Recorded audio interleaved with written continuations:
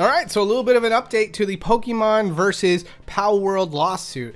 Now, in case you didn't see the last video, Nintendo has decided to sue Palworld, and it's going to be for different reasons than I mentioned in that last video.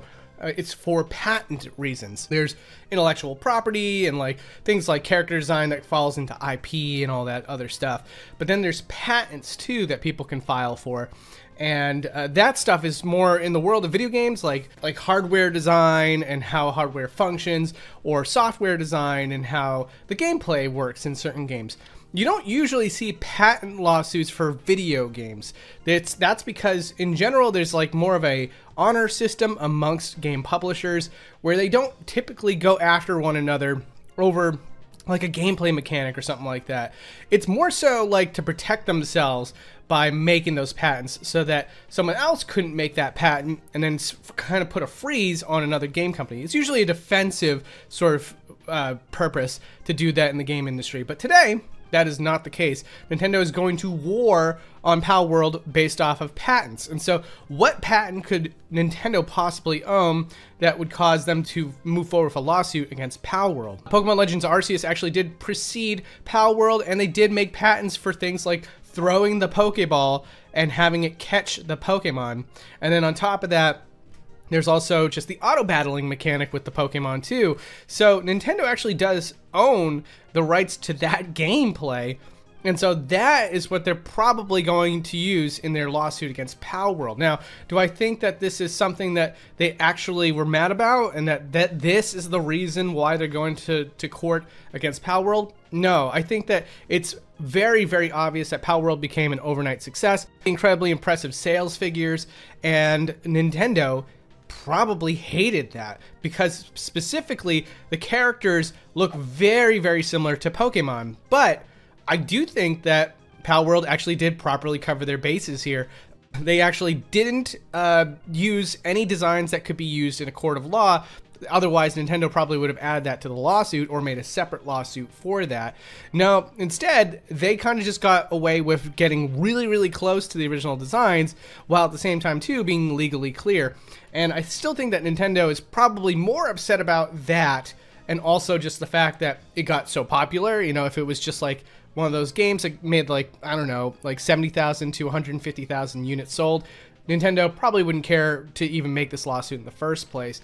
But because it got so popular, and it did sort of shift their public image in terms of quality and success and everything like that, Nintendo feels like they probably got actual damage from Palworld existing. And so I think that this is probably why Nintendo has gone to this, in my personal opinion, petty route of using patents to try to take down Palworld. Now, why do I say the term petty? Because I kind of referenced it a little bit earlier, but like I said, in the game world industry, they don't typically go after one another for patents. They make them as a sort of like safety mechanism, but there's just lots and lots and lots of instances where Nintendo and many other companies, they'll create patents for certain games and certain gameplay mechanics, but then choose not to sue other publishers for, you know, infringing on that patent. This is basically something that people don't talk about very often in the game industry. It's essentially like an honor system where they have the right to do so, but they choose not to play along and get well with other game companies and stuff like that. There's one example where Nintendo actually did sue somebody over patent infringement, but the circumstances of it were very, very justifiable. I think like in this particular instance with Palworld, you'll get my opinion over and over again. I think that this is kind of scummy on Nintendo's part, but it's more nuanced than that. I'll get to that in a second. But like in this other instance, like it was completely justifiable. A mobile game company that was actually had a very successful game in Japan, and so what they ended up trying to do was they were actually going to try to patent the idea of like moving your thumb on a touchscreen and having the basically the digital analog stick follow your thumb. And Nintendo actually already got that patent with the Nintendo DS. And Nintendo has left alone many, many mobile games that used this mechanic. And again, it's part of the honor system of not going after every single company that uses this analog stick idea. But this particular cell phone game company wanted to make their own patent on it, and they started sending out emails to various companies, including like other cell phone games, and I believe even Nintendo themselves, and said like, hey, you can't use this patented idea unless you give us a fee. And Nintendo was sort of like, nah, you know, honor system dishonored, and so we're going to come after you and tell you that we already have this patent. And, you know, there was apparently even many discussions before they even took them to court. So they had many, many opportunities to basically be like, okay, we're sorry, and just kind of walk away. But they kind of stood their ground. And so a lawsuit ensued over this patented gameplay mechanic.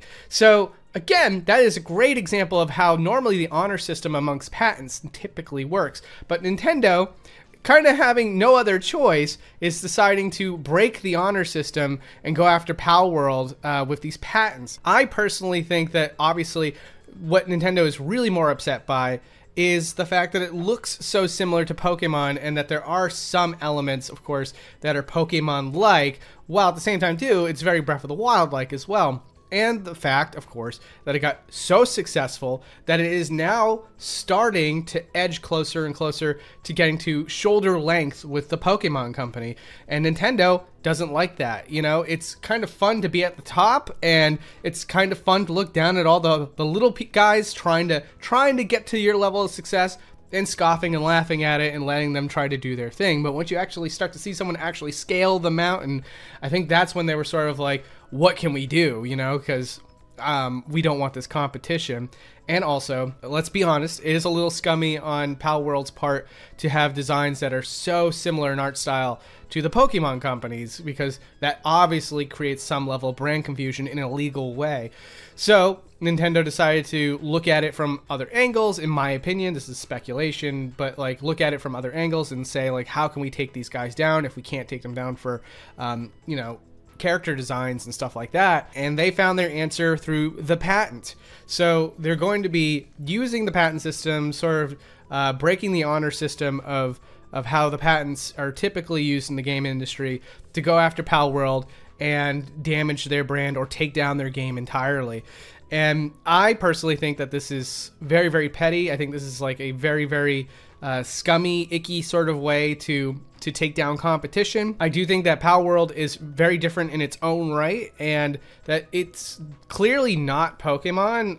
And I don't think any little kid or parent or anybody is going to see the words Palworld and think like, oh, this is Pokemon related. So in other words, like, yes, while it's very similar to Pokemon, it is a true competitor in my eyes. And while I do kind of also think that lifting some assets from Pokemon, clearly, like I'm gonna have bloops put on the screen, particularly the cat Palworld character, where it has like the same eyes and smile as another Pokemon character.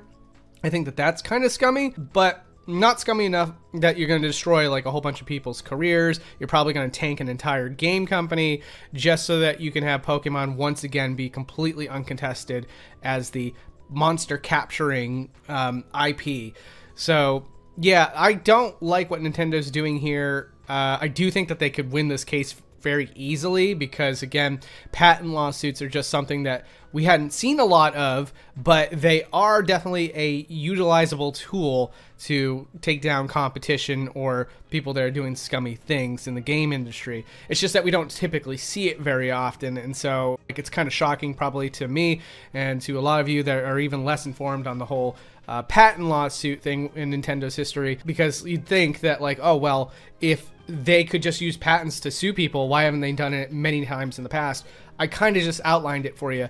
Nintendo really has ulterior motives to using this patent lawsuit, is 100% to take down a intellectual property that they personally don't like, because it does damage the reputation of the Pokemon brand. So there you go. Those are my 2 cents.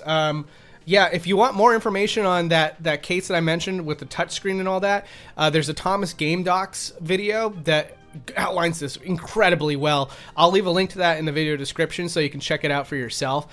It's a very fascinating video, and you know, it might help you kind of understand that I'm not just talking out of my butt here. And yeah, hopefully this keeps you a little bit more informed about what the details of the case are, what Nintendo's reason is for it, and also what the history is behind this particular lawsuit that Nintendo is doing.